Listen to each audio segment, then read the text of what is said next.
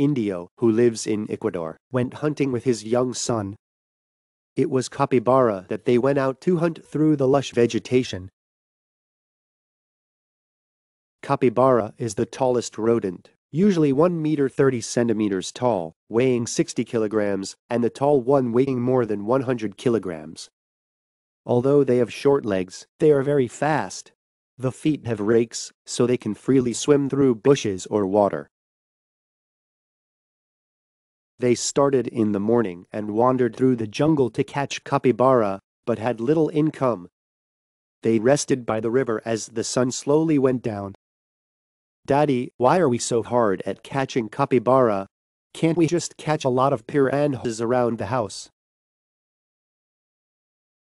answered the father.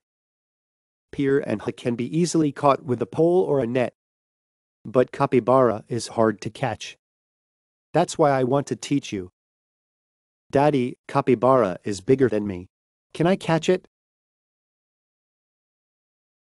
"Son, it's okay if you don't catch it today."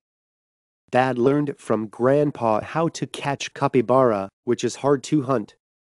Now that I think about it, I learned from the difficult things, so I think I could easily do any hunting. What do you think? Isn't it amazing? Of course, he couldn't have caught capybara on the hunt for the first time that day. However, he must have learned something bigger.